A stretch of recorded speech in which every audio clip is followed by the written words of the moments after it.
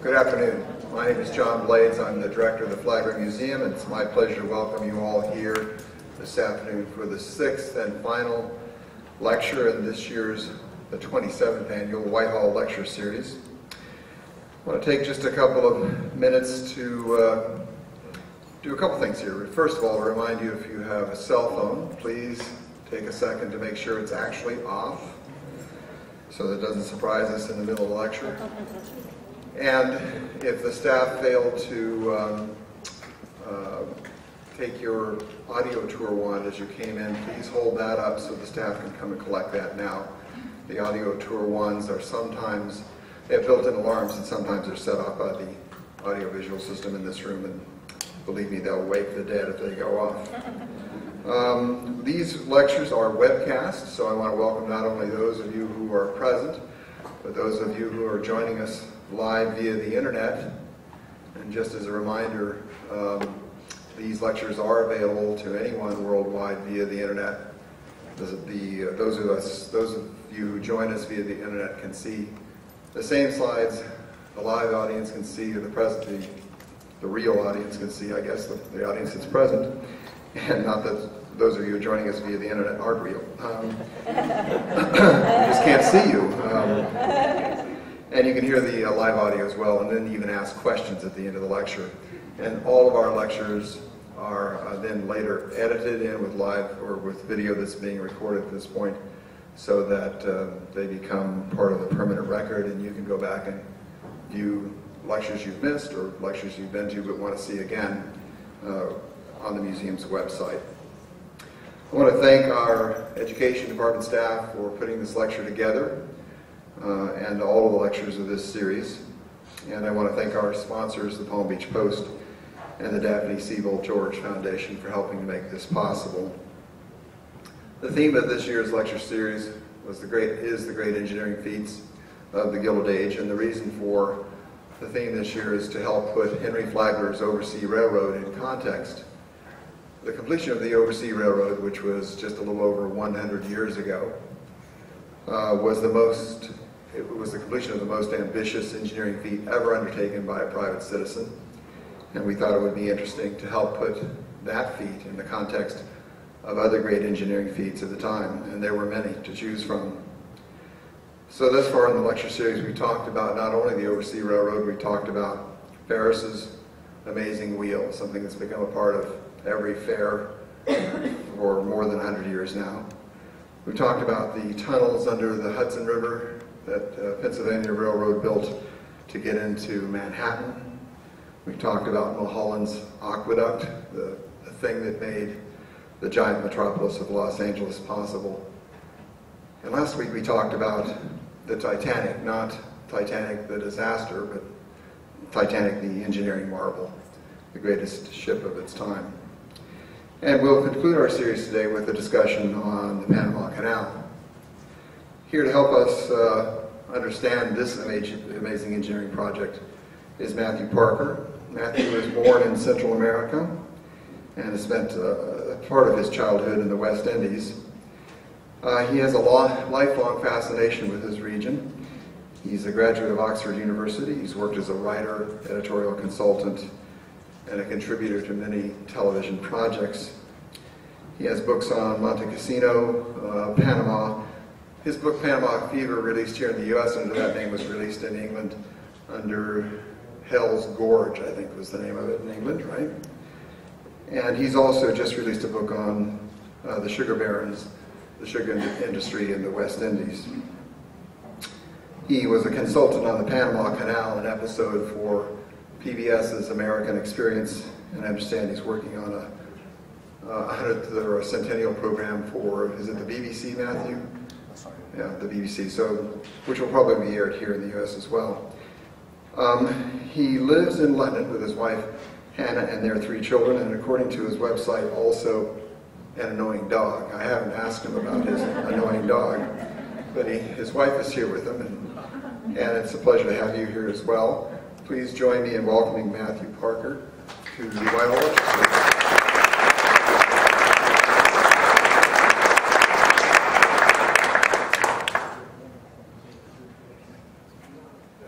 Hello, good afternoon. First of all, I just wanted to check that everyone can hear me at the back and that I don't need to adjust the microphone. Is that all right in the back? A little more. How's that? Is that better, or is that going to echo and give everyone earache? Is that okay? First of all, it's a huge privilege and honour to be invited here. Thank you very much to John Blades and Alison Goff for bringing me all the way from London to a bit of Florida sunshine. It's obviously we're approaching the centenary of the Panama Canal, and I think it's fascinating to look at the story in the light of the Gilded Age in America, in whose extraordinary temple we are today. The Gilded Age, of course, saw the United States assuming industrial leadership of the world, and all over America and Europe, where the time was known as the Belle Epoque, people's lives and aspirations were being transformed by massive technological advances, railroads, telegraphs, steamers, and of course many, many more. This age's cutting-edge technology, and perhaps just as importantly, the huge confidence that it inspired, was poured into the Panama Canal effort, which can be seen perhaps as its greatest, most spectacular manifestation. But as one writer puts it, the Gilded Age also saw, and I quote, business ventures encouraged that today would be decried as damaging to the environment, unfair or dangerous for workers, questionable in terms of relations with other nations, and heedless of the rights and privileges of certain other groups. The Panama Canal story, of course, has all of this darker side of the age as well. Mark Twain, the coiner, of course, of the phrase the Gilded Age, wrote that history does not repeat itself, but it does rhyme. Such rhymes or historical echoes are everywhere in the Panama story. Some of the history is, of course, immensely inspiring. It was, after all, the most ambitious construction project since the Great Pyramids, and the greatest victory of man over nature until the moon landings. But an awful lot of it is cautionary, in ways that are surely relevant today, with $5.5 billion mega project to double the capacity of the canal now underway in Panama. This is a massively important project, not just for Panama, but for almost all the structure of world trade. I gather the Port of Miami director has given the go-ahead to a $2 billion improvement to cope with the post-Panamax vessels it hopes to attract. Echoes, perhaps, or rhymes of Henry Flagler's dream for Key West, the subject, of course, of an earlier lecture in the series.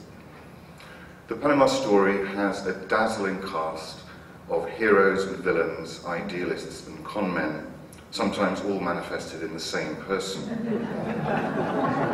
But I also want to share with you something that I think has been less well covered by previous canal historians, the lived experience of construction, what it was like to actually be there. To that end, I looked at diaries, letters, and contemporary newspapers, and wove into the book a number of personal narratives of ordinary people involved in this extraordinary moment in history. And today I also want to give you a little bit of a flavour of a few of those. The canal's history, of course, starts right back in 1513 with the discovery of the Pacific Ocean by the Spanish conquistador Balboa. Here you can see him claiming the sea for the King of Spain.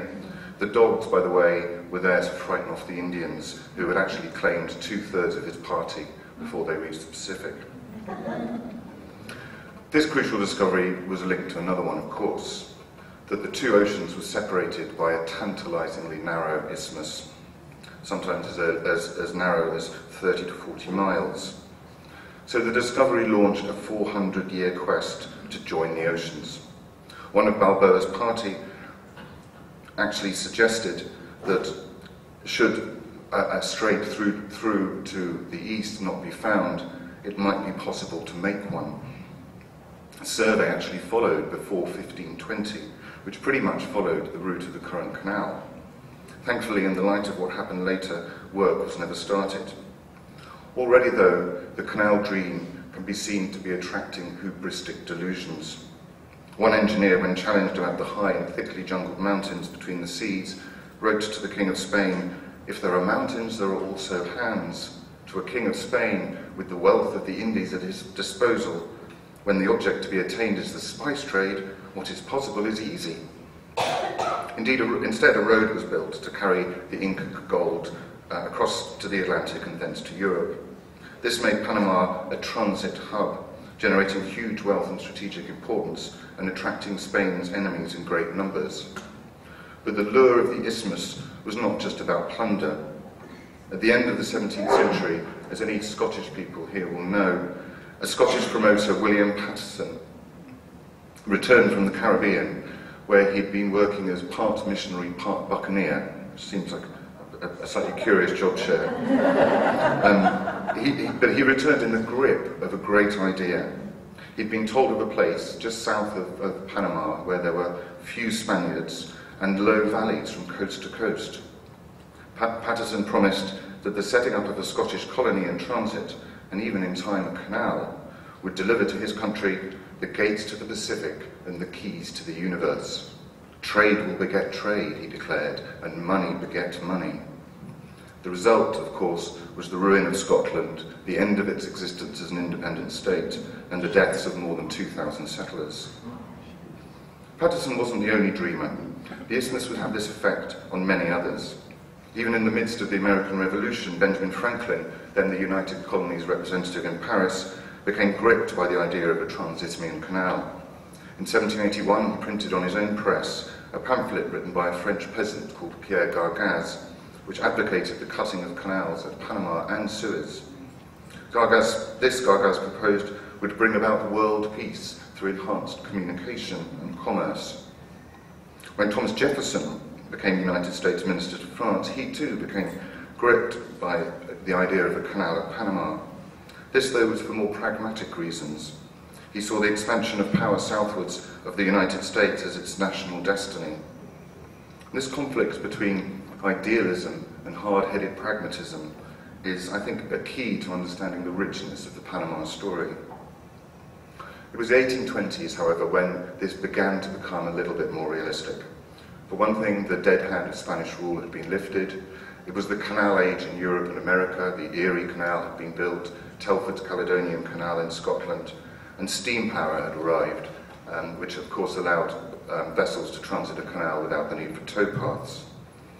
An influential book published about this time by a German explorer declared a Transisthmian canal not only possible, but that it would immortalize a government occupied with the interest of humanity. He even gave some possible routes, you can see here. This new enthusiasm produced a stream of optimistic surveyors and explorers from the United States, Britain, France, Italy, Denmark, and Holland. Their backers were sometimes private companies, sometimes kings or emperors. It was an idea, it seemed, that once taken on became an obsession. Some called it canal-itis. Most of the explorers got lost, perished from hunger or disease, or were massacred or turned back by the region's hostile Kuna Indians. They compensated, or the survivors compensated for their failures by telling their backers they had found a mystical lost canal or a remarkable depression in the continental divide, the rocky spine, of course, that links the great mountain ranges of North and South America. Telford himself proposed a grand scheme for a canal at Darien. The great idea of the canal now attracted not only proven engineers such as Telford, but almost all the millionaires, dreamers, amateur engineers and crackpots of the 19th century. With the canal, the great unfulfilled engineering challenge of the world, the isthmus remained the focus of international great power rivalry. In the 1840s, it almost brought war between Britain and the United States, only averted when the two powers agreed in a treaty in 1850 that neither would build a canal on their own. Particularly for the Americans, no canal was better than a canal under the control of a hostile, potentially hostile power. There was a railway, of course, being built between 1850 and 1855 from Colón on the Atlantic to Panama City at huge cost in money and lives, in the main by workers from China and Jamaica under American leadership. From the California gold rush until the opening of the transcontinental railroads in 1869, the quickest way to travel from the east coast of America to the west coast was through Panama. In his first address to Congress in 1869, new President Ulysses Grant laid out his canal ambitions, which he described as indispensable to the interests of the US, part of its manifest destiny. and Grant soon established a new commission to investigate possibilities and conduct and weigh surveys of all these possible routes. They looked at each one and concluded that the best spot was a canal at Nicaragua using the High Lake. But the treaty with Britain, and also the lack of a strong US Navy to defend a future canal, tied their hands. Into this impasse snuck a French company, launching in the 1880s what would result in one of history's greatest ever engineering disasters. I want to say a little bit about this because I think it's important to give context to what could have happened with the American effort, and also it underlines the extraordinary achievement of the American engineers. And also it shows us what Panama was like, the reputation it had when the Americans arrived in 1903 to 4. The place stank of death, disgrace, corruption and vice. So why did the French undertake this project? As for the Scots, it was about national pride. France had been humiliated by Prussia in 1870 and saw the project as a way of recovering prestige, or as Victor Hugo put it, astonishing the world with great deeds that can be won without a war. The embodiment of this spirit of revanche was the builder of the Suez Canal, Ferdinand de Lesseps, the Le Grand Français, as he was known. Here you see him as Hercules separating the continents of Africa and Asia. The canal brought India 6,000 miles closer to Europe and embodied all that was exciting about commerce, industry and entrepreneurship, the forces that were changing the world. It was also seen as a great civilizing achievement. One commentator wrote, it would help wed the whole universe into one great unit, politically, industrially and religiously. Here you see de Lesseps with his second wife and some of his enormous brood. Although he was in his mid-60s when the Suez Canal opened, he was the embodiment of virility, siring endless children, and not just with his wife, as an admiring French public noticed. Not content with Suez, now de Lesseps set his sight on an Isthmian canal. In a spirit of can-do optimism, with amazing tunnels and bridges underway in Europe and the United States, money was raised, explorers sent to the Isthmus, a concession obtained from Colombia, of which of course Panama was then a part, and at an international conference in Paris, a sea-level canal at Panama was decided on, thanks to the mesmeric influence of de Lesseps. American delegates at the conference, committed to a lock canal at Nicaragua, condemned, rightly as it turned out, the whole show as a comedy of the most deplorable kind.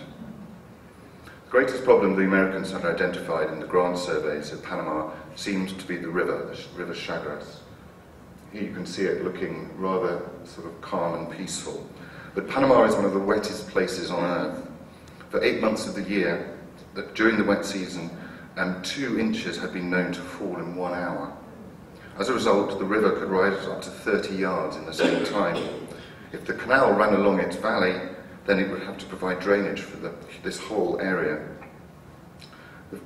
The French plan was to hold back the river at Gamboa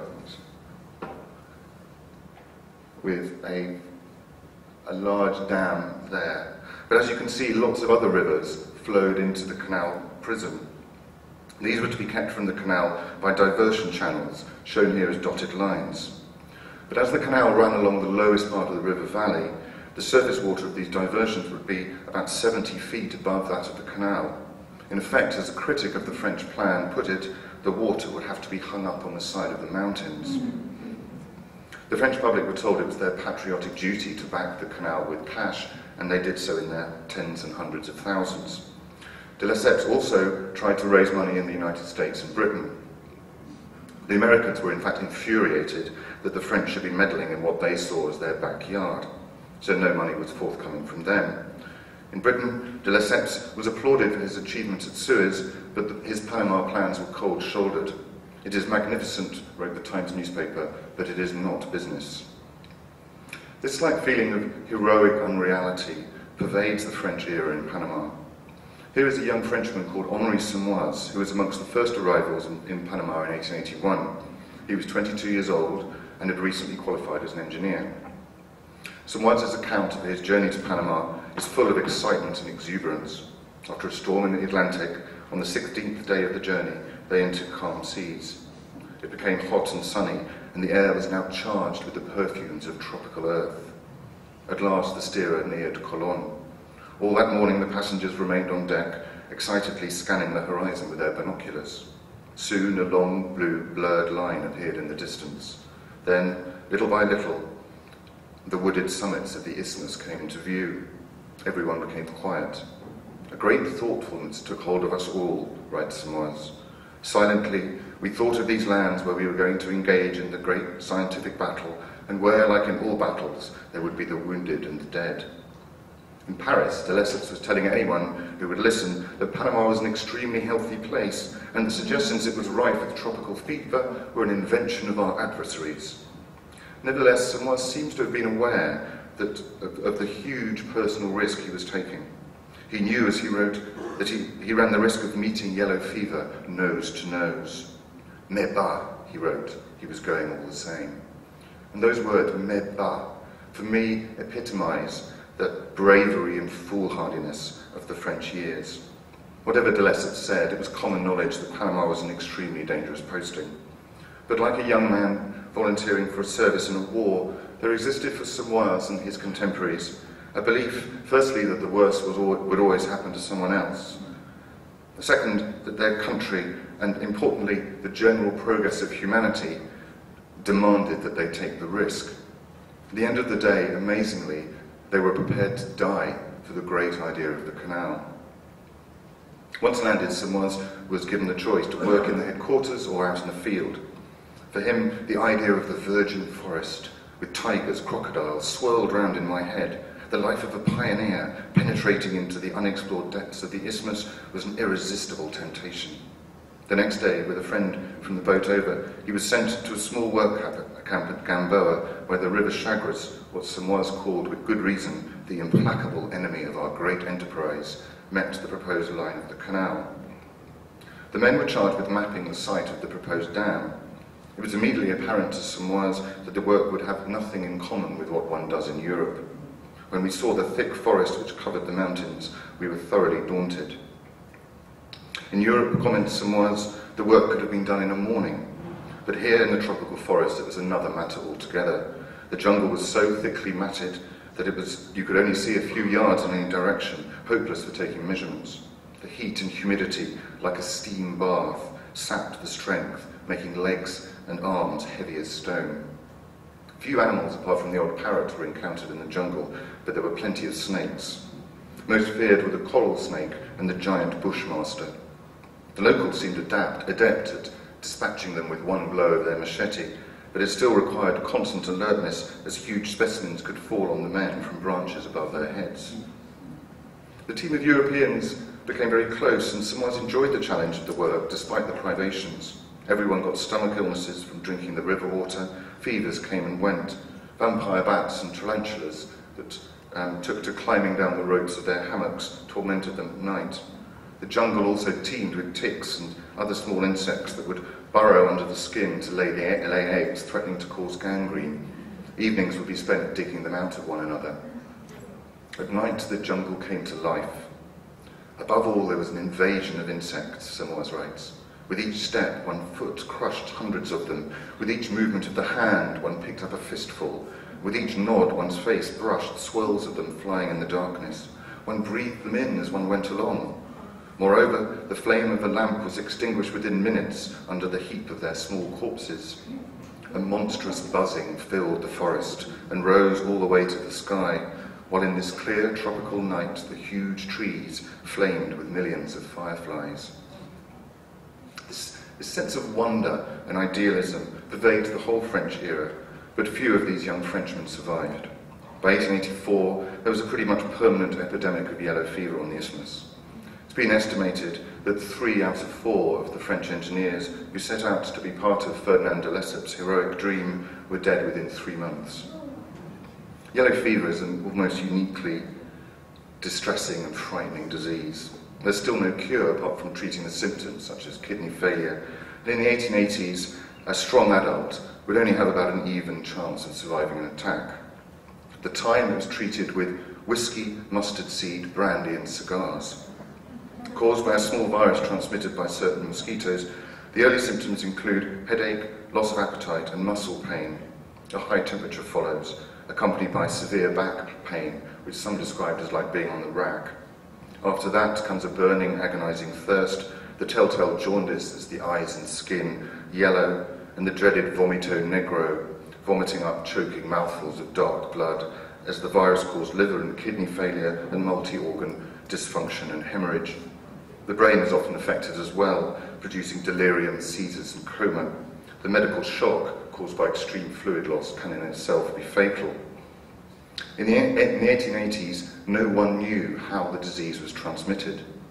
Some said it was caused by filth or dead animals, others by a certain wind off the sea. One doctor even suggested it came from eating apples. In the same way, of course, malaria was thought to be caused by miasma, toxic emanations from the rich corruption of tropical soil. One of the saddest stories of the French era is that of the Danglé family. That's Jules Danglé, seen here, arrived in Panama as the new chief engineer in early 1883, declaring that only the drunk and dissipated die of yellow fever. To prove that the disease held no fear for him, he brought his daughter, his son, his wife, and his daughter's fiancé with him. All were dead from yellow fever within 16 months. In fact, as many as 20,000 died during the French Canal period, the majority of them Jamaicans who provided the muscle for the effort. For some, this death all around, this sword of Damocles hanging over everyone, stoked even more this feeling of heroic unreality. The constant dangers of yellow fever, wrote one young engineer, exalted the energy of those who were filled with a sincere love for the great task undertaken. To its irradiating influence was joined the heroic joy of self-sacrifice for the greatness of France. American observers on the isthmus took a more cynical line. To them, all this was so much Gallic hot air. As one American journalist wrote in 1887, in one of my favourite quotes about Panama that is possibly applicable today, of what one hears in Panama, disregard 1/3, doubt 1/3, and disbelieve the other third. The air is as rife with deception as with miasma.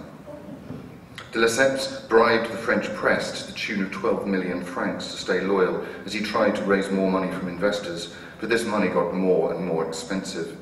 As early as 1884, the local newspaper, the Panama Star and Herald, was goading the US government to take on the job.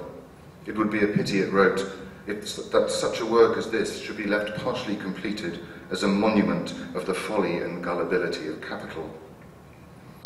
Here's a series of pictures from French era. This is the beginning. It was hoped that it would be miracle machines that would dig the canal. As you can see, it was mainly pick and shovel men. This was one of the machines that had built the Suez Canal, but the heavy clays of the Chagres Valley were much harder work than the sands of Egypt. Here is about as close as it got to a miracle machine. These huge dredges were built in Philadelphia and towed down. And they were actually run by an American company that was just about the most corrupt of all the contractors, which is really saying something. Here you can see this is sort of much later on. Progress is being made, but there was no system. There was something like 11 different types of flat car running on 6 different gauges. And as they dug deeper, they started to encounter the problem of slides. And the French did eventually change to a lock plan, with locks designed by Gustave Eiffel, no less, but by then it was too late. As the de Lesseps adventure slid towards catastrophe, bedeviled by disease and engineering problems, as well as floods, fire, civil war and earthquakes on the isthmus, everything that could go wrong went wrong. American technicians in Panama were convinced that their country would assume control of the enterprise. The British in Panama thought the same, that Panama Canal would be taken over by Great Britain, just as the Suez Canal had recently been. But when it came to the crunch at the beginning of the 20th century, the American diplomats found their British counterparts embroiled in other problems, and at last willing to remove the restrictions of the 1850 treaty, thereby conceding to the United States hegemony over the Western Hemisphere. The American leadership under Theodore Roosevelt now moved with newfound aggression and ruthlessness to make the canal a reality.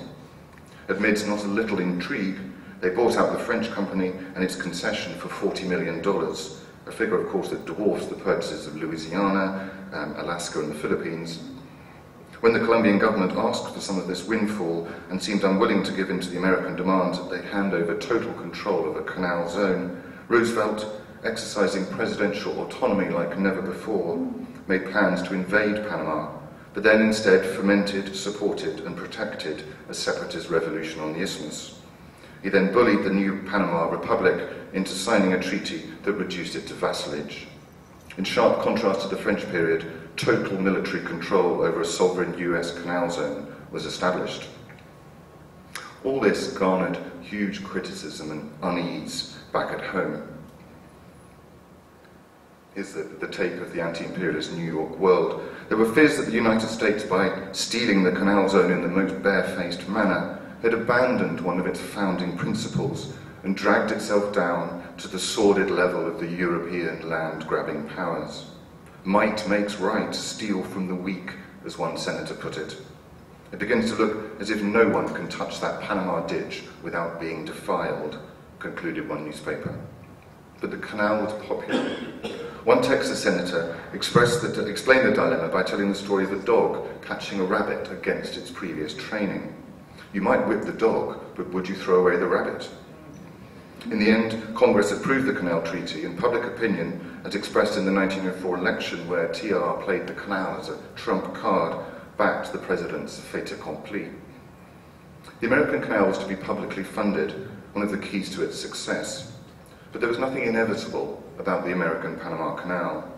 Early arrivals found it a very difficult and frightening place. Here's a young American woman called Rose Van Hardevelt, coming against the advice of her family out to Panama with her two small children to join her husband Jan, who was already working there. Jan was a recent immigrant from Holland, and he'd worked on railways in Wyoming, and he loved his newly adopted country.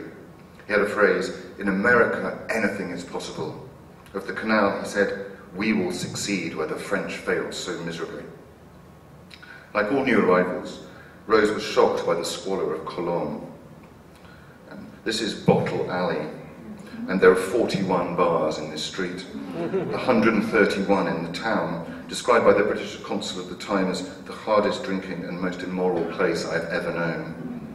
Rose noticed the foul smell, the sea of rubbish, sewage and greenish water. Everywhere there was the wreckage of the French effort, quickly being reclaimed by the jungle. The isthmus was a giant scrap heap. She also saw acres of little white crosses falling over and rotting under the jungle of tropical growth. Leaving the train at Las Cascadas, Rose found herself, she writes, in the blackest, darkest place I've ever been in. Not one flicker of light shone anywhere. We stumbled over a number of wet, slippery tracks and walked along a boardwalk until we reached the steps of the house. This had obviously been long unoccupied. Furniture had been thrust through the door and left, and a large number of bats were living in the rafters. They had clearly been in residence for some years. A penetrating stench, so vile it was almost unbearable, hit them as soon as they went inside. Black lizards with bright yellow heads scurried for cover. The first priority was to get the children to sleep. Jan and Rose assembled two beds and covered them with a mosquito net as the house was unscreened. By the time I had undressed Janie and sister, writes Rose, they were both sobbing forlornly. The Americans learned little useful from the failure of the French, from the canal's history. For the first 2 years, they even hoped to build a sea-level waterway, which had been proven by the French to be impossible. Because of the ongoing fallout from Roosevelt's action, there was pressure to make the dirt fly, and excavation work started without proper preparation. Determined to avoid the corruption of the French years, the project was tied up in the most horrendous bureaucracy.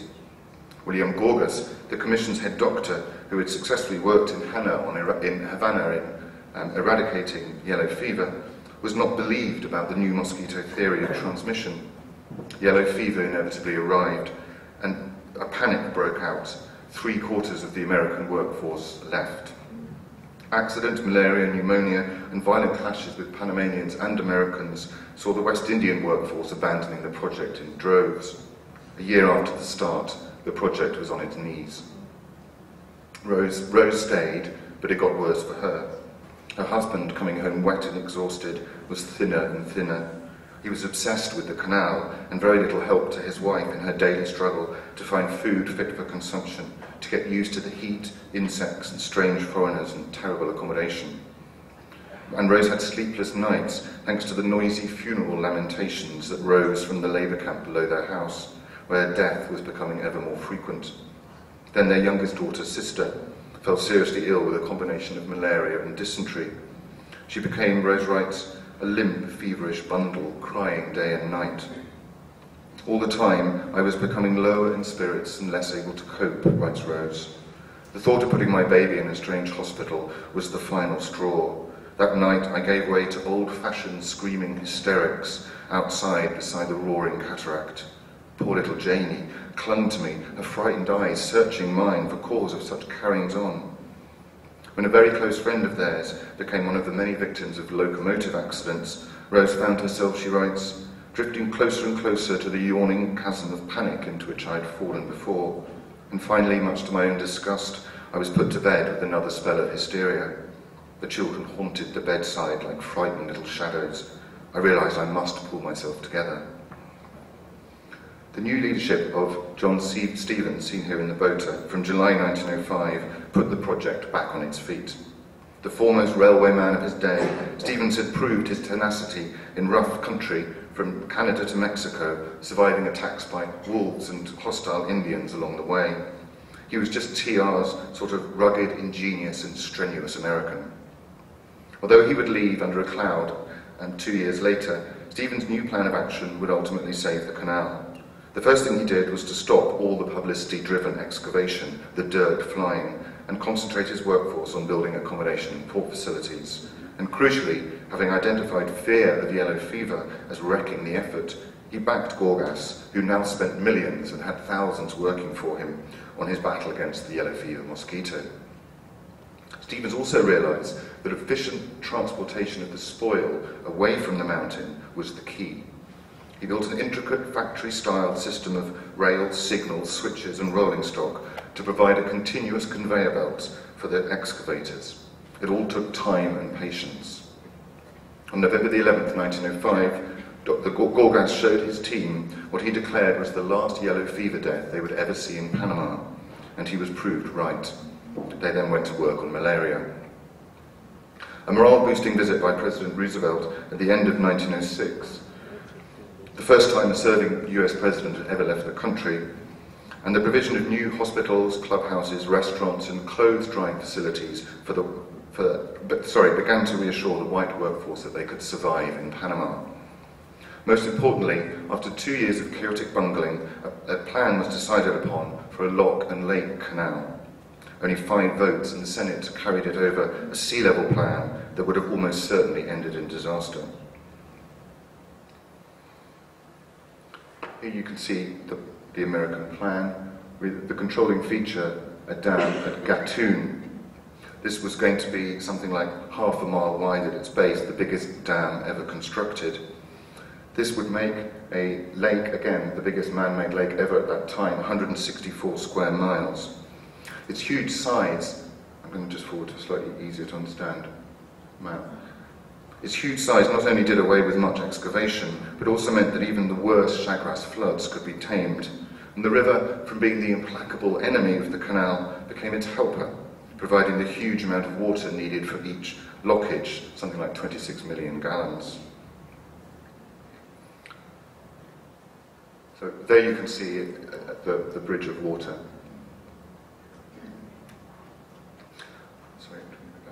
There also remained the job of cutting through the continental divide, coming down here.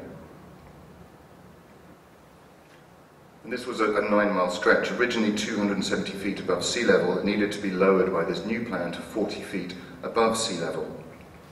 Something like 3/4 of the canal's total excavation came from this 9-mile stretch. Working down here, it became known as Hell's Gorge. During the dry season, it would reach 120 degrees Fahrenheit.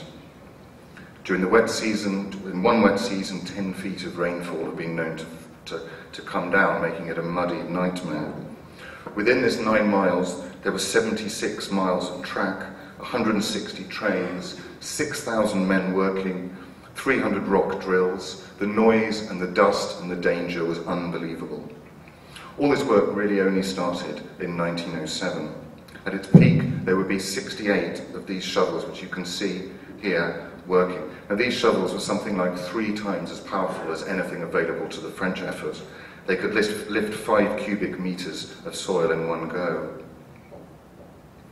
Here you can see a picture from a little bit later on. However impressive and magic the canal looks now, full of water, empty, it is just on another level. I don't know whether you can see that these are actually, down here, these are actually people. It just gives you an idea of the scale.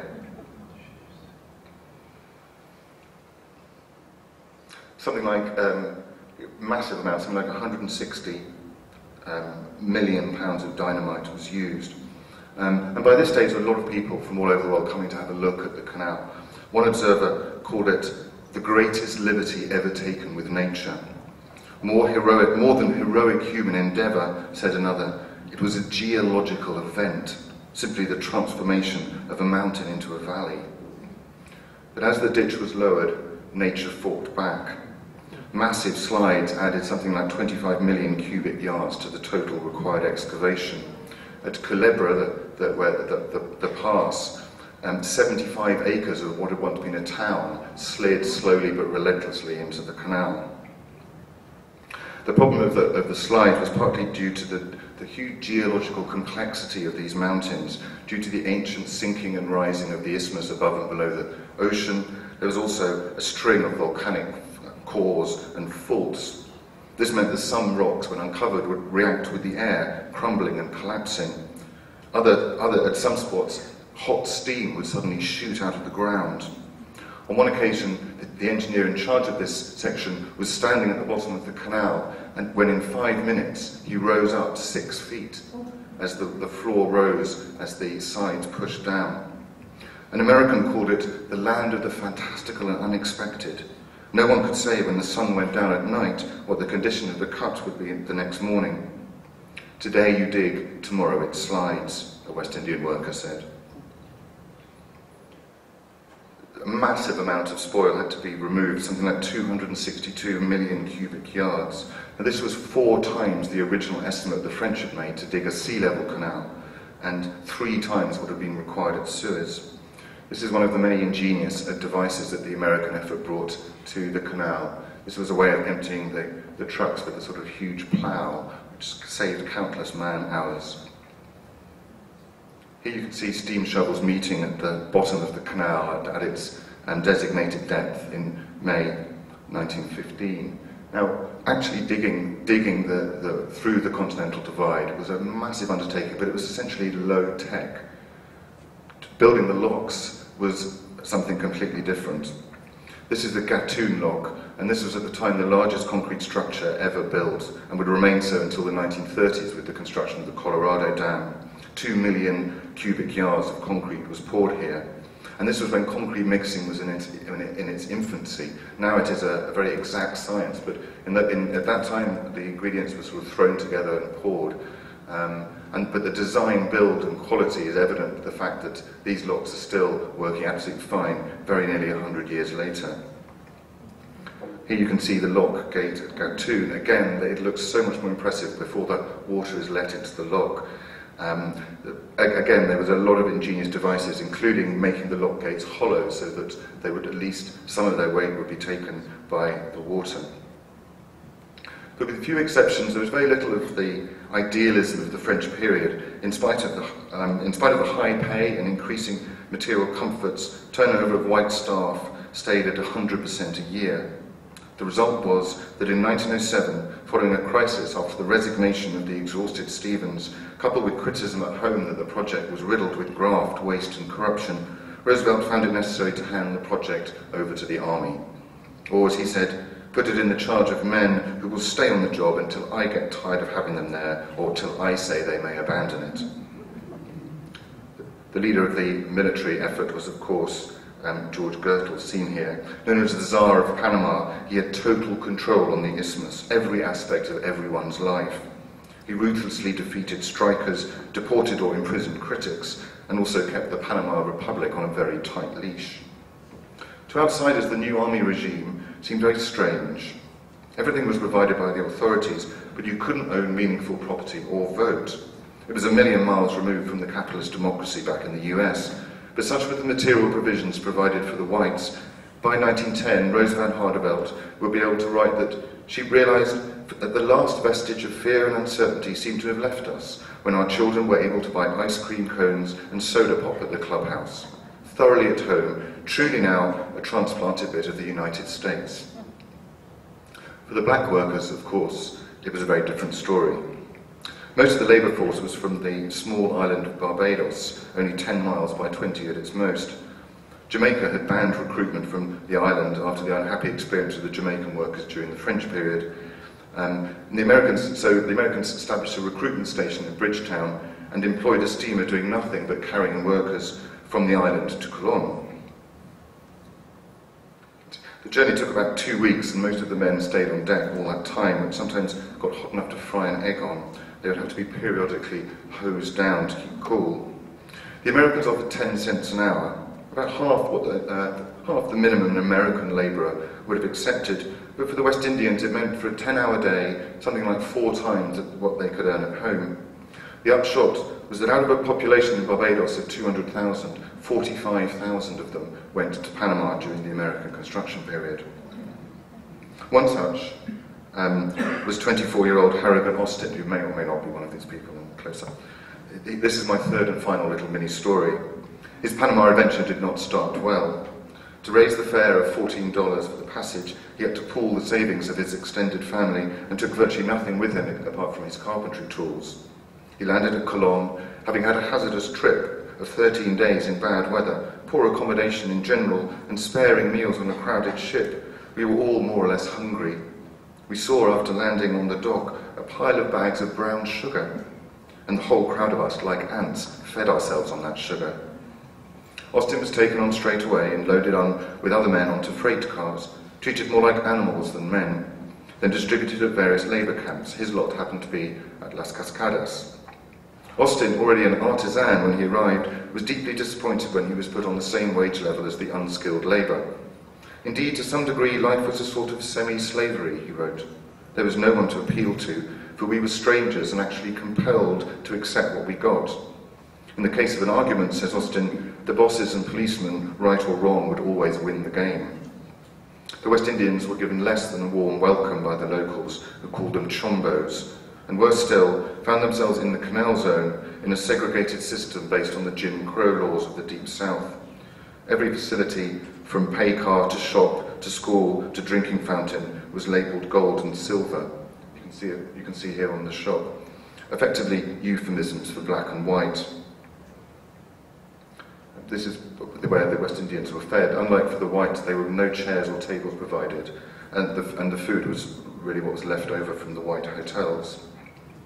There was no pretense of equal but separate facilities. For example, in 1909, there were about 17 pupils per teacher in the white schools. In the black ones, it was 115 per teacher. Unlike for the whites, no drying facilities were provided, and the result was that there was an epidemic of pneumonia amongst the black workforce, killing hundreds, while not a single white person died from the disease.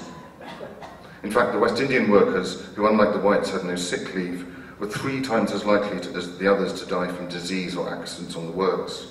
Death was our constant companion, remembered another West Indian worker, Alfred Dottin.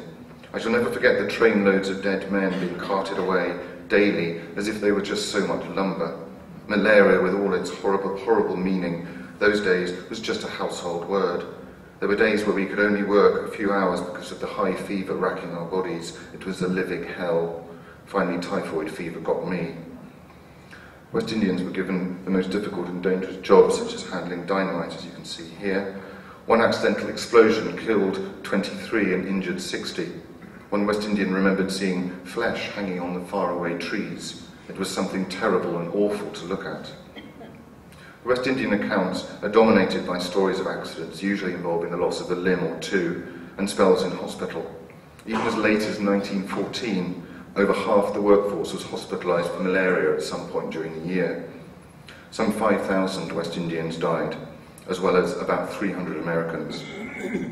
But in spite of the discrimination and hardships, the West Indians also remembered their time on the canal with great pride. Carpenter Harrigan Austin writes about the untold benefit to the world at large that the canal brought. It is reasonable in any big war or any such projects as this, something will happen, he goes on. Some must suffer for the good and welfare of the others, for where there is no cross, there may be no crown. Thank God the canal has been finished and has become a blessing to the world at large, a great accomplishment, the work of a great nation. May God bless America. Other old-timers were less gracious about their treatment. One, a Barbadian called Benjamin Jordan, testified that although he had not let the discrimination take hold of him, there were now, at the end of his life, feelings he could no longer put in a corner.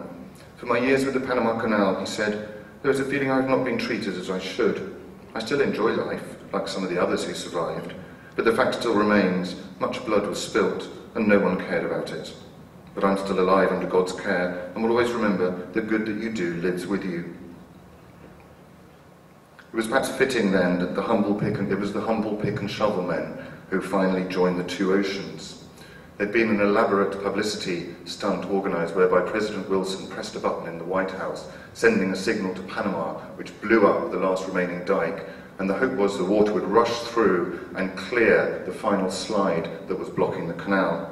When this didn't work, the West Indian diggers started with a small channel, gradually widened it, and as the speed of the water coming through increased, so it washed away the slide, and the two oceans were joined.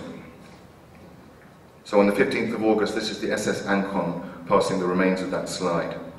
There had been plans for a huge celebration with, somewhat strangely, warships of the great nations sailing through together to demonstrate global concord. All this was cancelled when the First World War started in Europe days earlier. It was sublime timing. Just as the United States was, through building and controlling the canal, taking her place as a global power, so the old Europe of de Lesseps was embarking on a ruinous war. Now, 100 years later, a vast expansion plan is underway. Here are a couple of pictures. You can see the new triple locks, which are going to be, the old locks are 1,000 feet long and about 100 feet wide. These are something like 1,400 feet long and 180 feet wide, making them just short of the biggest locks in the world. A current Panamax container ship can take about 4,500 containers. The new Panamax will be able to take 12,000. But the history still rhymes even today. There was, when they were planning this, there was even talk of building a sea level canal, amazingly. And more than anything, there was this delicious irony of the bidding for the work coming down to a European-led consortium against US engineering giant Bechtel, who gave a high, if, in their opinion, realistic price for the work. According to WikiLeaks, Bechtel are now standing by to step in when the Europeans make a disastrous mess of it, as happened before, and looks like might happen again. According to the current plans, the expanded canal will deliver to the Panamanian treasury in the region of $4 billion a year, many times what it generates today. I can't help thinking of the wishful thinking that has always been part of the Panama story. Patterson and Darien, money will beget money. The potential rewards are enormous, but so are the risks, as we have seen from the canal's history. As ever, controversy rages over every aspect of the process, as has always been the case in Panama. Let's see what happens. I wish them all the luck in the world. And I would also very much like to be able to answer any questions that you might have.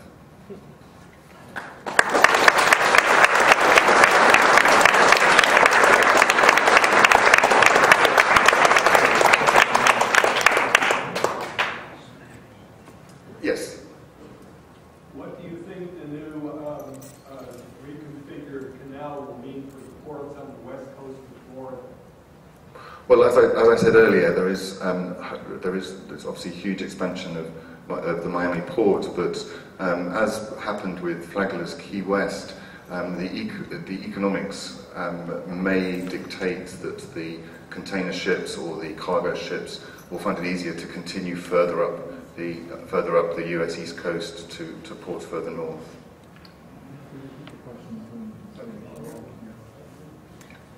I know that Cornelius Vanderbilt ran a steamship line through Nicaragua. The idea was to put a canal through Nicaragua. What was it that finally decided the canal would be in Panama rather than Nicaragua?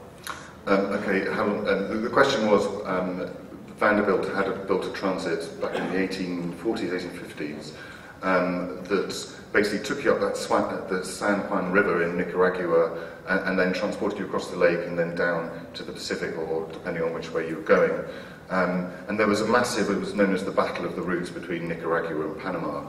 And this was a time when there was all sorts of shady lobbying going on in Washington to do with the desire of the French company to sell their concession and their assets to the US government. So they, through their lobbyists, they were putting huge pressure on for the Panama route to be chosen. Now the Nicaragua route was originally selected when this all went through endless committees because it was considered to be cheaper. But the reason why it was cheaper was because the French were holding out for $100 million. So when the French realized that they were about to see their concession become worthless, they lowered the price enough to make the Panama route cheaper. There was also all sorts of scaremongering about volcanoes and everything in Nicaragua. As it turns out, it was one of the, President Roosevelt intervened in the canal story decisively on a number of occasions. One of them was persuading the committee to change their mind and go for Panama for engineering reasons. Basically, the San Juan River was too windy and narrow for the kind of ships, the kind of huge ships that had been envisaged that the canal should be able to cater for. Yeah. Would railroads be a more efficient way to transport goods using the container ship concept for loading and unloading? Okay, so would a railroad across Panama be a more efficient way than going through the canal? Interestingly, a lot of freight is now taken across the isthmus by the Panama Railroad in containers. I think it's about capacity, and it's about the cost of the canal. The tolls on the canal have been increased very considerably in order to help pay for this new expansion. So it's become the rail route has become more competitive for that reason. The other issue is, of course, that the Panama Canal is, or certainly was until recently, running at absolute total capacity, which meant that if you go to Panama now, you will see a long queue of ships waiting to enter the canal. So there's timing issues as well, but also the nature of the cargo. Container ships is one thing, but obviously sort of oil or grain or molasses or whatever it is going to be much more difficult to unload. Yeah. I remember reading a book about this, and it mentioned that slides into the canal are still a problem. Is that still an ongoing problem?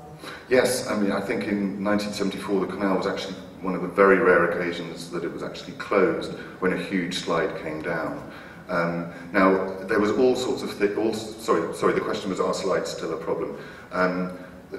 The Goethals tried all sorts of things to try and fix this problem of slide, including putting vegetation on the sides, concreting, putting huge nails into it. Nothing worked.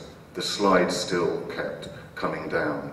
But unlike for the French, the Americans, by this stage, they had the muscle to just dig it all out again. So it just kept sliding, they kept digging. And if you go to Panama, when I was in Panama, the first time I went there, maybe sort of 8 years ago, you would see constant dredging going on. You have to constantly dredge out the slides that continue all the time. There's nothing you can do about it. Yeah. Who presently owns the canal? Well, the canal is controlled by the ACP, which is the canal body, and it is owned by Panama as a nation. So a lot of the port facilities are, or until recently, were owned by Chinese companies. And obviously there's massive international investment in the expansion plan as well. So the money, if you like, you say who owns it, the people who own it, who paid for it, well, that's international finances from all over the world. What is the toll? Okay, the question was, what is the toll currently? Well, it varies enormously depending on what the cargo is. The biggest toll I think ever recorded is something like $350,000, which was for a giant container ship. The lowest toll ever was 36 cents, which was for a man who swam through the canal. The average is about $54,000. Okay. All right. Thank you very much for listening.